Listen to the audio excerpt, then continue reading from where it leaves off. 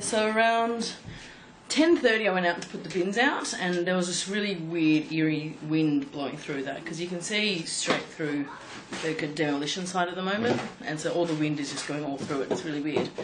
And I thought that it didn't sound right. There was too much clanging and stuff. And then around probably about 11:10 we heard this massive, huge banging crash.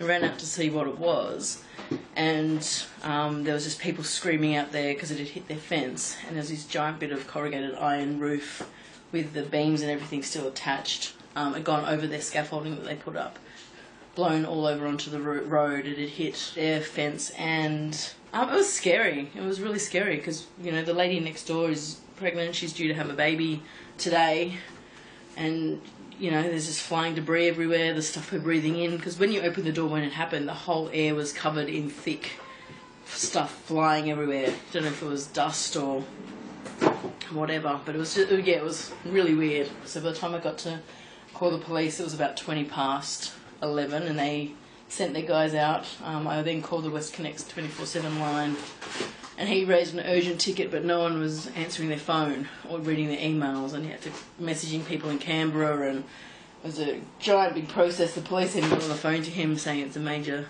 safety breach for residents.